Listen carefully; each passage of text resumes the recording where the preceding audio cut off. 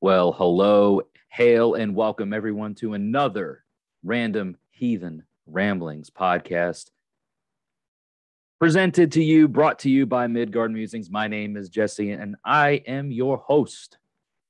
Hail and thank you all for your support, all my listeners that are listening on the podcast, all of my YouTube channel members who are watching the video version of this. If you guys and gals out here that are listening want to kind of get in on the visual aspect of this, please check the show notes for how you can become a member of Midgard Musings on YouTube and get the video version of these podcasts.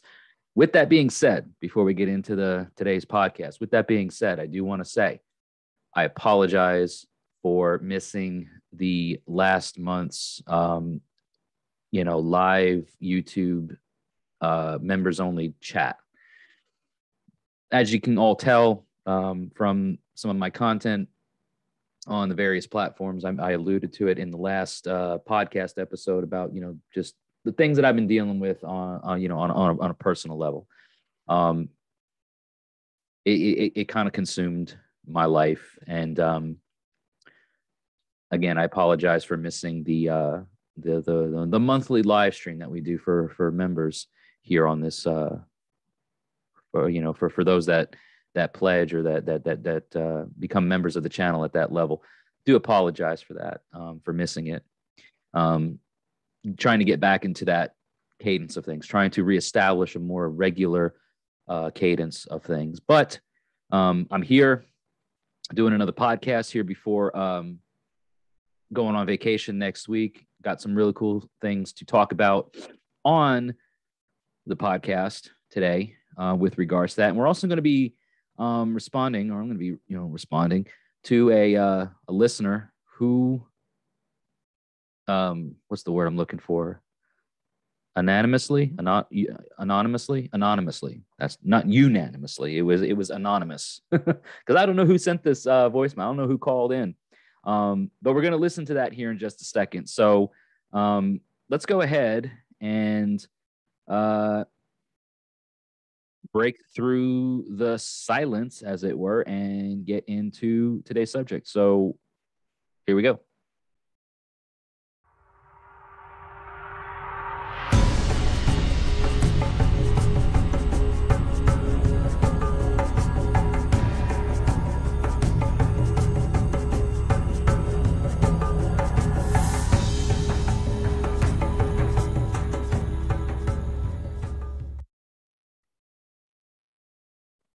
All right. So hail, and again, thank you all for tuning in again and listening to today's podcast, Random Heathen Ramblings. For anybody who's new listening to the podcasts, check the show notes for the Linktree link that includes all the ways that you can support what I do here on this podcast. Not just on the podcast, but on the YouTube channel, on all my social media, which, you can find me on Facebook, Twitter, Instagram. Those are and I don't even really monitor the Instagram thing. I share stuff there somewhat regularly, but Facebook, Twitter, YouTube, of course, Patreon, all that kind of fun stuff. So check the show notes, guys that are watching that are members of the channel. Please check the description area. You guys know the drill. Support Midgard Musings in whatever way you are comfortable doing, listening, watching, sharing, commenting, calling in, right? Like I said before the intro, we're going to be listening to somebody that called in and had a really good question, I think, but 615-671-9832. That is the Midgard Musings hotline. For the podcast listeners, if you are on, Spotify, if you're on Anchor, probably on a lot of the other platforms, wherever you're listening from, at least the first two I mentioned, Anchor and Spotify, you guys have an option, right, to send a quick minute-long voice clip, just to check in, say hi. That really helps show your support. You can be featured on the podcast. Anybody that calls in that wants to be featured on the podcast, for a duration of longer than a minute, if you have a topic that you want to, have featured on the podcast. Again, that number is 615-671-9832. Your standard data rates will apply wherever you're calling from. So it is a domestic U.S. number. It's actually a Google Voice number. So that should hopefully help. 615-671-9832. Go ahead and call into the podcast and let me know what's on your mind, what you want to talk about today. But before we get into the discussion, or before we get into talking about the message that I got from this anonymous individual, wanted to talk about the upcoming traveling that I'm going to be doing with myself and my wife. We're going to be heading out of state next week on a vacation.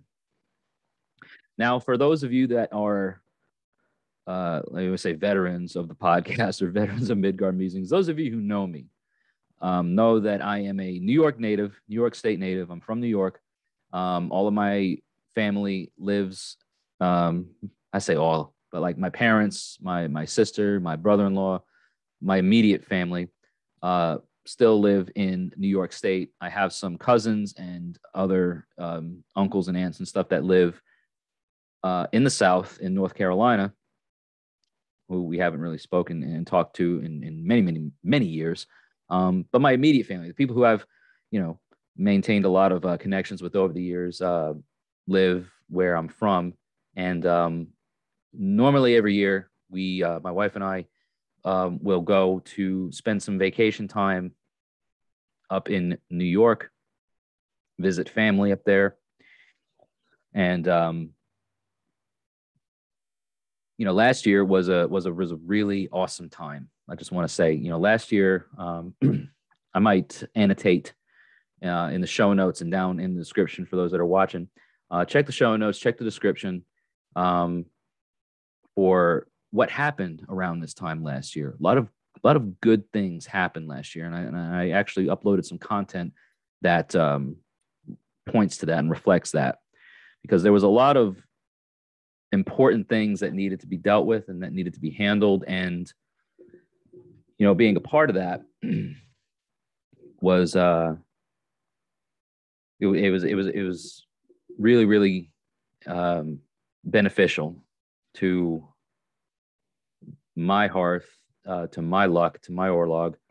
And I felt like it was good for the luck and the orlog of those who are not heathen, but that just, it benefited those nearest and dearest to me at the time. My kin, my kith, those extended family members, as it were. A lot can change in a year. A lot can change in a short period of time. But as some of you that may be following what I do on social media know, a lot has changed.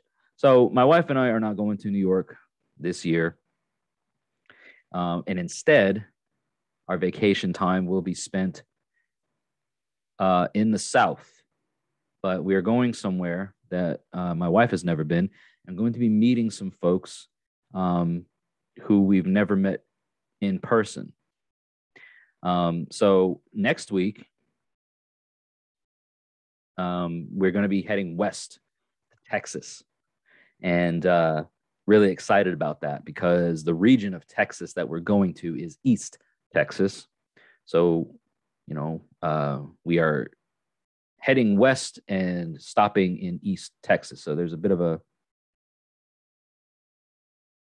kind of a weird thing there. We're going west and we're stopping east, but yeah, we're going west to East Texas. Tyler, Texas, specifically. For those of you that are listening and watching, you may know a very, I want to say, influential person in the heathen community, Eric Wordweaver Shervin, out there in East Texas, in the Tyler, Texas area. Going to be meeting Eric in person for the first time ever. Eric and I have collaborated on several videos.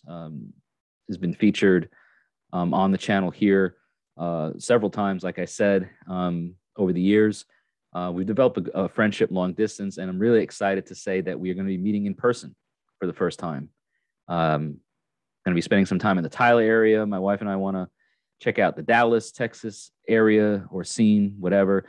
Our time in Texas is going to be very, very short because the rest of our time away or vacation time, I don't think sabbatical is the right term here, but we're going to Texas for a long weekend, and then we're coming back from Texas back to Tennessee, and then we're going to be spending more time in East Tennessee in the mountains of Tennessee. We've rented a cabin, and we just want to get away. We just want to get away. We want to like spend some time with each other, just ourselves, and just enjoy vacation. But really excited about the Texas stay, because when we arrive in Texas next week, we're going to be seeing some of the local attractions, the local scene there in Tyler, and then the East Texas Heathen Parkmoot, which is taking place in Tyler at a park on Saturday, July 24th. Be there for that. And there may, okay, can't say for sure. I got some conversations to have with a certain someone, right? But perhaps, maybe, there will be something out here on the interwebs, on the internet, whether it be a podcast, whether it be a YouTube video, whatever, with Eric and I, right? So the Gothi of the Hridgar folk and the chieftain of the Hlerithi folk, Midgard Musings, myself, maybe something that you guys see in person for the very first time in history. It's historical. It's really historical. And I feel like it's the things of, Eric talks a lot about this, about how we live in saga times, and that the things that are happening now and today are subject matter that is what becomes sagas later on down the road. And I feel that the involvement that Eric and I have had over the years since I launched Midgard Musings, because as I recall, like one of the first Heathen YouTube channels that I came across shortly after launching Midgard Musings was Eric's channel, The Raven's Call, which will again be down in the description and in the show notes of this podcast. So check him out, because he also does a podcast. A lot of his, last I checked, his content that he puts on his channel is also released in podcast form. So again, check the show notes, check the description, follow Eric, support him in that sort of way as well.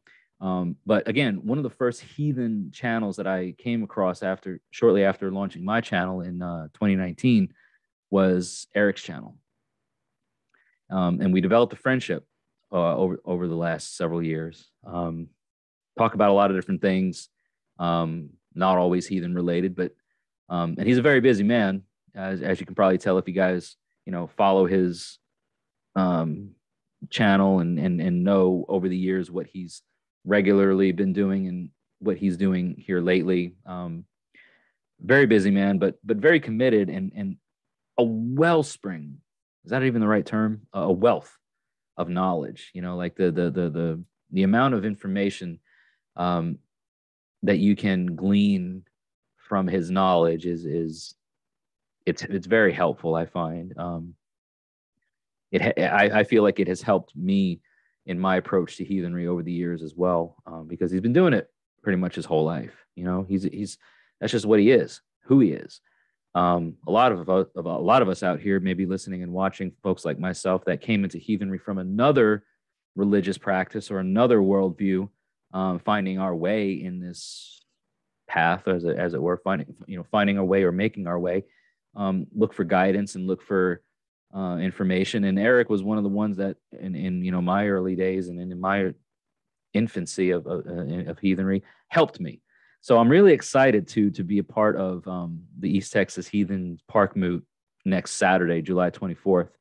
For any of my listeners and viewers out here that are in the East Texas region, I would highly encourage you to make the commute, because I'm coming from Tennessee and driving with my wife 10 plus hours or so to East Texas to attend this thing.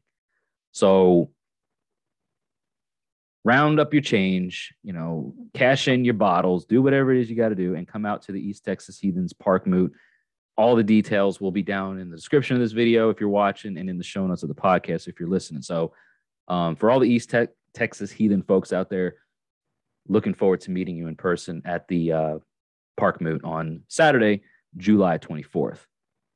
So that's a big announcement. That's a big, I'm like I said, I'm really looking forward to it. Unfortunately, well, it's not even unfortunate. It's just we have a limited time in East Texas. Like I said, we're going to be going there to Tyler. We're going to be heading up to Dallas, my wife and I, thereafter. So we're really only going to be in Tyler for, we're arriving late Thursday night. We're going to be, like I said, checking out the local scene, seeing a few local attractions on Friday, heading up to the Parkmoot and spending time with Eric and those folks on Saturday. And then before the end of the day, Saturday, we're leaving the Tyler area and we're heading up to Dallas.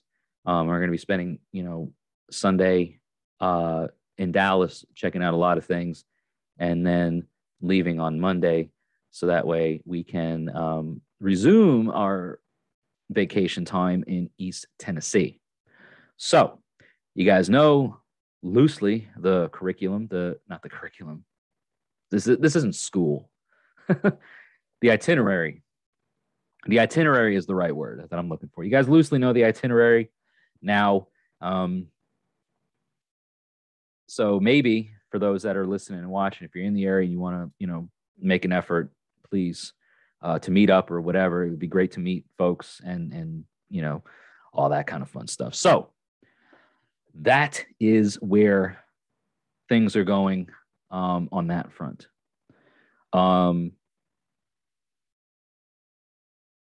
So yeah, I'm excited. I haven't had a vacation, an extended vacation. I've taken a day off, had like holiday weekends or whatever. But this one coming up, it's going to be a week and a half of time away from work and stuff like that, and meeting folks and getting to see parts of the country that I haven't seen in a very long time. And my wife, for instance, has never even been to Texas. So it's fun and it's exciting, and I'm looking forward to it. So want to take as much of an advantage of this thing as we possibly can. So hope that we can, meet folks along the way and maybe, establish some new friendships and things like of that nature. So, all right, cool. So with that being said, there is, let me find it. There is, I mentioned at the beginning of the podcast, that there's we got a anonymous is the right word I'm looking for, not unanimous, anonymous. That's not even a word. Anonymous person listening in, and I want to play this, and I want to answer some things along the way as we go. So whoever you are, I get my headset so I can listen to this. Whoever you are, that called in and said what they said, I want to say thank you. Anybody can remain anonymous when they call in. Names are concealed to protect the guilty or the innocent or whatever. You don't have to name who you are. You can remain anonymous. That's 100% totally cool. Fine, no problem. So let's listen to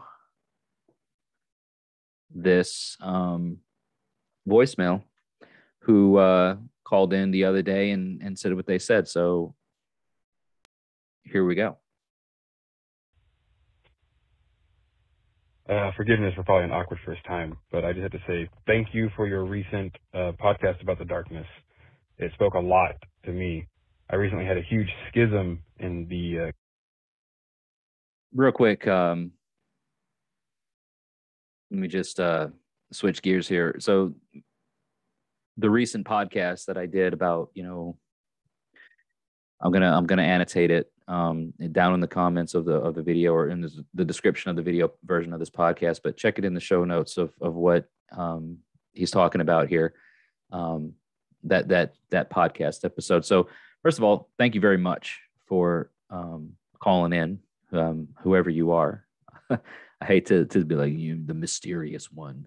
Whoever you are that called in, thank you for acknowledging. So here we go.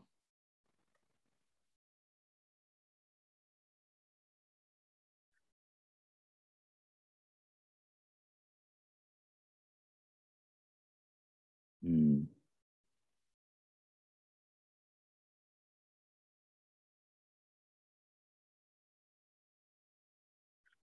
So the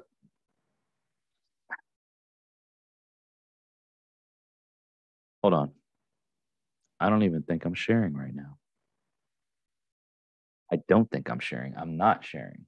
Wow, what an awful thing. Let me back up just a second. Let me get this back up and running. What a horrible thing here. Let's see here. Where are we at? My connection to the gods, my connection a lot to me. I recently had a huge schism in the kindred I'd helped founded. Okay.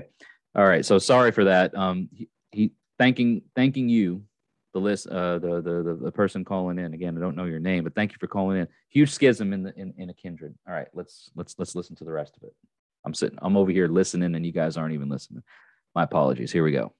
And I felt like I'd almost lost my connection to the gods, my connection to my ancestors. I felt empty on the inside.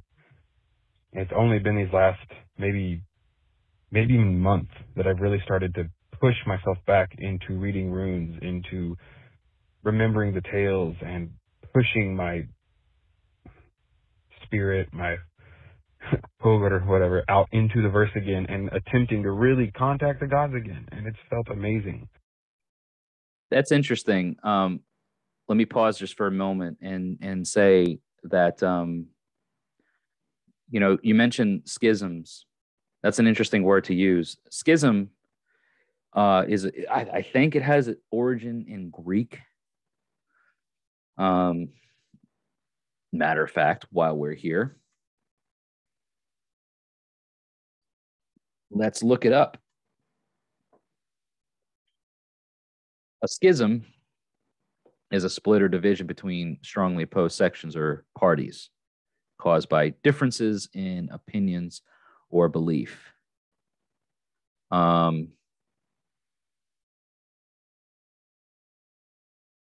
Etymologically speaking, it is a Greek word, which means cleft or division. So I'm used to this word, because of my background in Christianity. So I understand this meaning and what you're talking about here, and how that can affect your views of the world and your views of life in general. You mentioned feeling a disconnect between the gods and your ancestors, and that recently getting back into divination, whether it be reading runes, and you mentioned your Holger, part of yourself getting back out there into the realms of the sacred.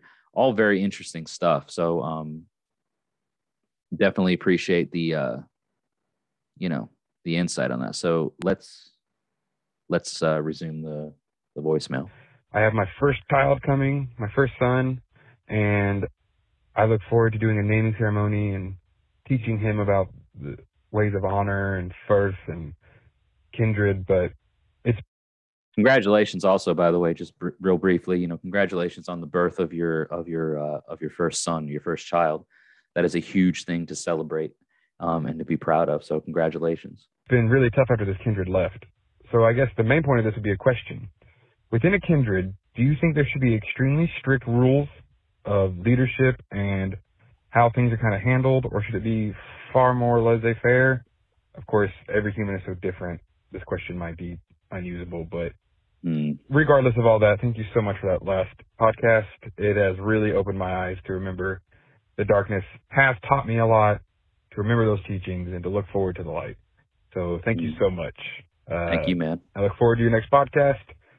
And I look forward to listening to it and interacting with you live again like I usually do. So thank you so much. Awesome. Hail and have an amazing day. Well, hail and have an amazing day also to you. You know, um, some really interesting things that you brought up here that I am glad to hear asked or talked about. The question about should there be a strict structure of leadership within a kindred or within a tribe. So over the years of me growing as a heathen, I've quite often used the term kindred and tribe interchangeably. I think the kindred terminology may get some, I don't know what the right word is, but correlation might be the right word, but to more Christian approaches to things. But I don't want to really get into that like dichotomy of things. I think kindred and tribe can be interchangeable because they essentially at the heart of it or at the root of it mean the same thing. Whether you want to call it a tribe, whether you want to call it a kindred, whether you want to call it if you're Thadish, a Thade, whatever the collective, whatever the group is. Your question that you ask about, should a kindred have a strict structure or strict, strict establishment structure or whatever of leadership, or should it be a bit more, you use the term laissez-faire, relaxed or whatever. I want to just go on record as saying every group, how a tribe is run and how a tribe or a kindred is established, maintained, run, ruled, however, whatever you want to call it.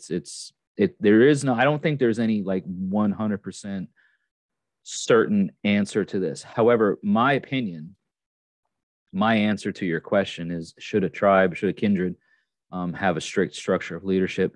My answer is unequivocally yes. Now, with that being said, there's a fine line to understand and to know and to establish that leadership is important in any sort of structural group, any sort of, whether it's a tribe or a kindred or a business unit or whatever, anything like that. There has to be positions of leadership established, positions of ruling established to maintain the integrity of that collective. And those who have been proven worthy and who have proved their worth to serve their tribe, kindred, whatever, in that capacity,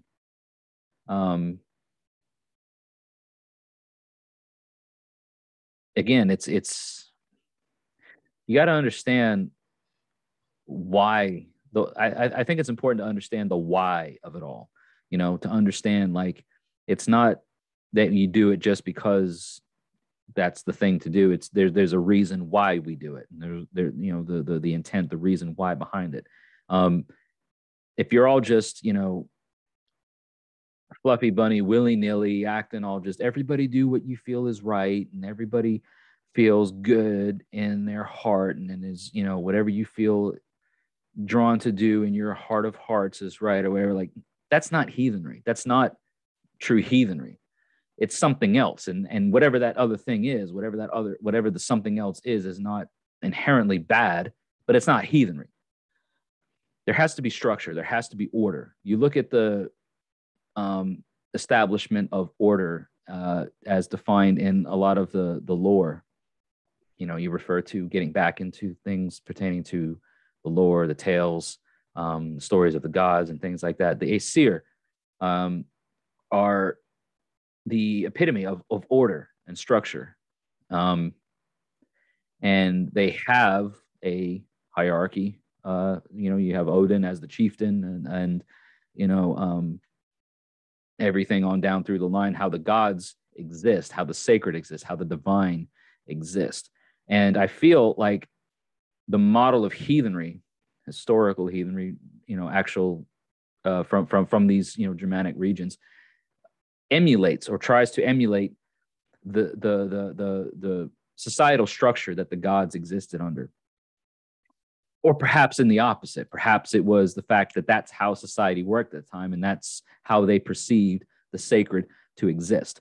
However you approach it, structure, order, hierarchy is pivotal. It definitely has a place. So when it comes to kindreds, when it comes to tribes, when it comes to establishing all that, yes, there has to be structure. Yes, there has to be an order. Yes, there has to be there has to be leadership. There has to be something set in place for rules, regulations, bylaws, whatever you want to call it. What those rules are and how that order is maintained and established is maintained and done at the tribal level, right? There's no orthodoxy to be argued on how that's to be done. I guess you could say that there's orthodoxy if you look at some of the I guess really just depending on how hardcore of a reconstructionist approach you want to take to heathenry. But if it worked then it should work now in that sort of sense. It was a different world at the time, in medieval Scandinavia and beforehand, and pre-Christian Scandinavia. All these types of things are taken into consideration when we talk about this sort of thing. But again, there's a fine line between leadership and dictatorship, because the problem that I see nowadays is you give someone an inch, they'll take a mile. You give them any sort of leadership, authority, role, whatever, and then all of a sudden they're like, well, then I'm going to do this, I'm going to do that, and they dictate. They try to they take it and they run with it. And it's I've seen examples of this happening from an observation standpoint, in tribes or in organizations outside of my own. And my tribe is very, very close knit, very, very small, and it's that way for a reason. It's a very slow growing process. Like you look at how a tree grows, right? A pine tree of 50 years is going to be taller and larger and more impressive in stature. A pine tree of 50 years is going to look like larger and more impressive than an oak tree of 50 years, because an oak tree takes its growth extends longer. Pine tree grows fast, grows up large and grows fast. The oak will last longer, but it takes a longer time to get to that maturity level. So I feel like there's that dynamic to consider. But with regards to your question about structure, strict leadership roles, I think that it is vitally important to establish those roles and to have that order established, with the trusted and with the right individuals. Now, you talk about betrayal and you talk about schisms that happen within a kindred. Like I've observed it happening even recently. I've felt betrayal, and I felt schisms within my own family unit. Going back to the early parts of the podcast of why I'm not going to New York this year and why I'm going to Texas instead, and East Tennessee, and that sort of thing. Those when you say schisms, those divisions, those things that rise up in a collective that can sunder ties, that can break webs, that can stir the waters in the well, as it were. It's a very real thing. And you take that chance, you take that risk when you get involved at that level. I don't think it should be anything that is, that should discourage us from continuing on or pursuing, building a tribe or reestablishing tribal or kindred ties and connections and things like that. But it's definitely it's a thing. It's definitely a thing, and it can be discouraging and be very challenging and disheartening to deal with. But I think that when we have structure and when we have order and when we have established those roles, the challenges that arise are much more easily dealt with because of the fact that structure and order has been set up from the beginning. Knowing what I know and learning what I've learned over the years is that you cannot force the growth of a tribe. You cannot force the formation of tribe. Tribe has to grow organically. Tribe, kindred, whatever, has to build organically from what is already established. You can't force it. And kindreds, tribes are extensions of family being kin. So tribe and all that is kin and kith. You can have members of the tribe that are your kin, and you can have members of the tribe that are not kin, that are kith, that are the extended family members, through either oath, through such things as marriage, or through such things as frith. You mentioned it in your message that you called in and left. You talking about frith and that sort of thing. Frith carries with it trust and obligation. It's encompassing in that term. It's not just peace, and understanding and a sort of there's a trust relation. There's a mutual obligation implicit within that term frith and within what frith actually means. So it's very it's complex, but it's simplistic at its, I think, at its core. It's how a society, it's how a tribe successfully is maintained and run. And if you try to force that in kindred or tribes, then it's going to break apart easily. Those schisms and things will arise and break apart the thing that you wanted to build and try to, maintain and or not just maintain, but to build or whatever. So it can be challenging, but I think if we slow down and if we, look at it as, the kindred, the tribe has to develop organically. Once that begins to happen, then yes, structure needs to be there. There has to be a rules set in place. There has to be that leadership presence. So maybe the answer was a bit long and drawn out, but I felt that it was worth taking the time to address in that matter. So for anyone, listening, watching, whatever your thoughts are, I would invite you to please share those, whether you want to, comment down below in the video if you're watching, if you're listening to the podcast and you want to share your thoughts through a voice message through whatever podcast platform that you're listening on, whether it's Anchor, Spotify, Google Podcasts, Apple Podcasts, whatever, then I invite you to do so. And if you want to elaborate a bit more and you want to share your thoughts, then call into the hotline, 615-671-9832. All right. So as we wrap the podcast up, not keeping track of time or anything like that, but that's today's subject. That's what I wanted to do. And I want to thank you, the anonymous caller, who, first of all, not awkward or whatever is it that you said, first time calling in. It wasn't awkward at all. I appreciate you calling in and sharing your thoughts about this.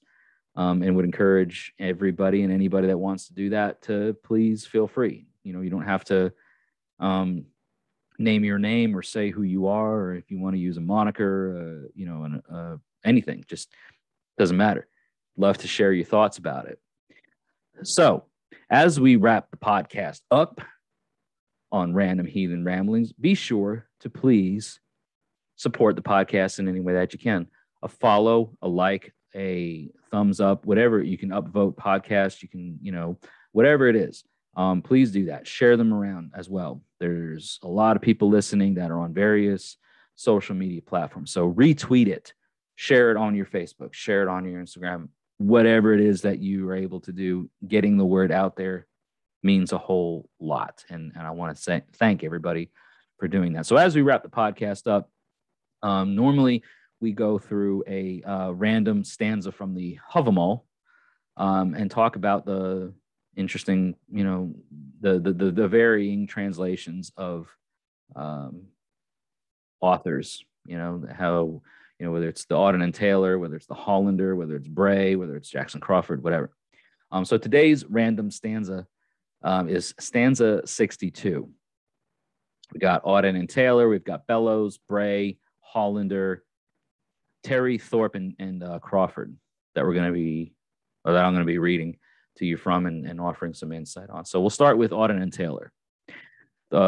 Stanza 62 of the Havamal Auden and Taylor translation reads, "As the eagle who comes to the ocean shore sniffs and hangs her head, dumbfounded is he who finds at the thing no supporters to plead his case."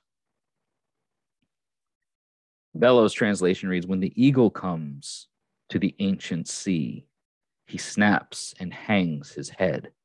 So is a man in the midst of a throng who few to speak for him finds." Bray is like an eagle swooping over old ocean, snatching after his prey. So comes a man into court who finds there are few to defend his case. The Hollander translation reads, "With lowered head sweeps to the sea when he comes, the eagle or the billowing brine. Thus ache the man whom's a throng, who finds him but few to befriend him." The Terry translation reads, "Sniffing and searching over the sea, the eagle watches the waves. He's like the man who comes among many, but has few friends." Got two left. We got Thorpe and Crawford. So Thorpe reads, "Inquire and impart should every man of sense who will be accounted sage. Let one only know a second may not, if three all the world knows." Now, the Thorpe translation is probably off numerically in the sequential order of the stanzas, which is common. We see translations kind of where stanza lies. Like it kind of depends on the translation. So finally, the Jackson Crawford translation reads that a hungry eagle snaps his beak and stretches out his neck when the sea comes into sight. People get the same look about them when they walk among strangers and have no one to speak well of them.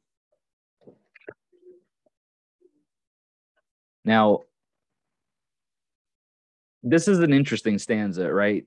What we're basically hearing about here is that, a man without supporters is, an individual that has no support is compared to an eagle who would swoop down to catch their prey, to catch a fish, whatever, only to see that it disappears, that it's, they swoop down and then boom, nothing. They got nothing.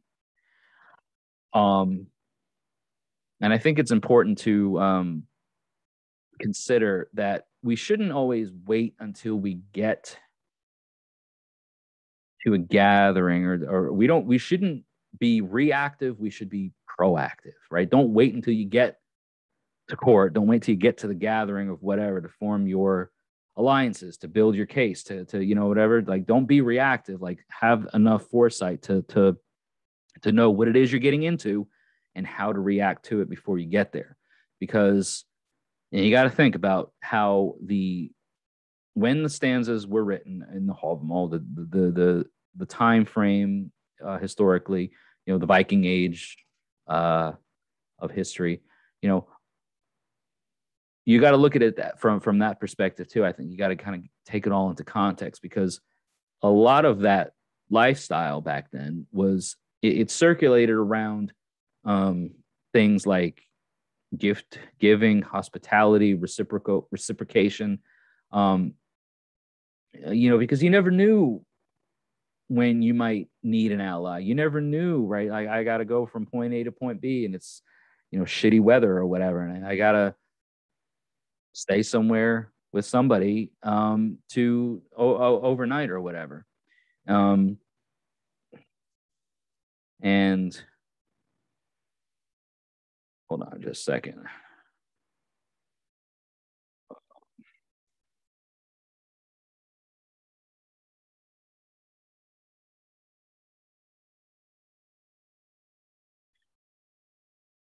But so you had to have your ducks in a row. You had to have those alliances established, because things could happen and break open over relatively small disagreements. You know what I mean? Like, everything stood on a thread. There were lots of straws that broke camels' backs in those days. It could just be a small disagreement, a small misunderstanding or whatever. Next thing you know, it's a whole feud that's been established.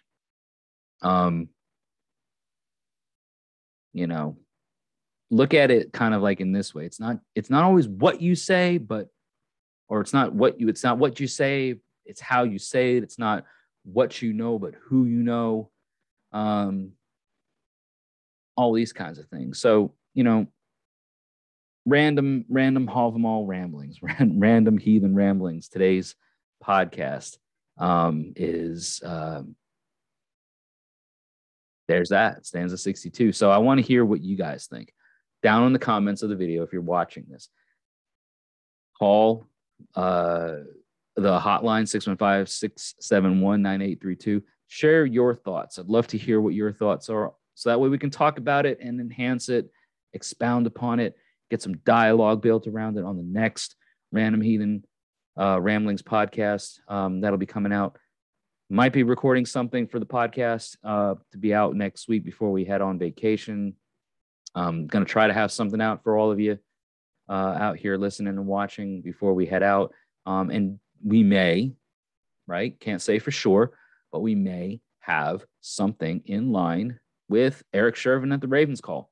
We shall see. I have a call lined up with him here relatively soon to talk about some things. So would definitely love to film some content with him if time does allow. So hopefully time will allow. But